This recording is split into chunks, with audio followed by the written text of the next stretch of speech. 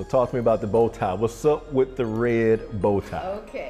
Okay, so let me tell you about this dream that I had. For 5 days straight, I had a dream that I was dating. And the guy that I was dating, every date he had on the same tuxedo with a red bow tie. And I said, okay, so then we went to the park and the guy had on a black tuxedo with a red bow tie.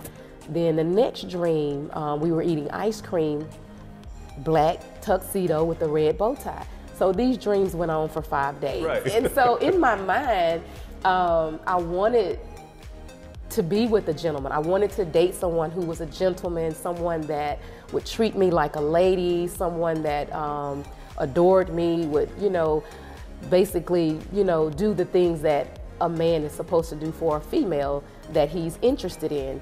And I kept thinking, I said, I want the perfect gentleman. I want that. And that morning I woke up and I kept seeing the bow tie.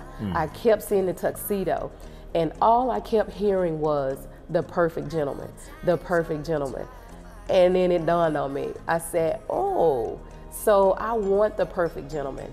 And I always tell people that whatever you want, be willing to give it.